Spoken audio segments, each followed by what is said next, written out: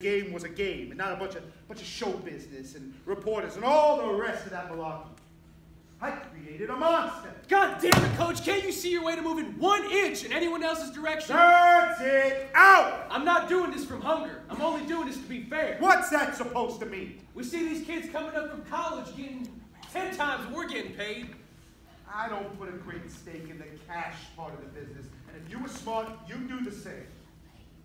You're telling me to act like a professional on the field, but not my business affairs? I don't know how much you get paid, and I don't really care. That's your business. But we're the ones taking the knocks. We're the ones with the 4-year careers and the chance to get hurt every time we go on the field. We see the money coming in, but none of it winds up in our pockets. Hell, what we get paid doesn't matter once we're playing. We fight to win like we always do. You made us that way, Coach. But hell, I don't know.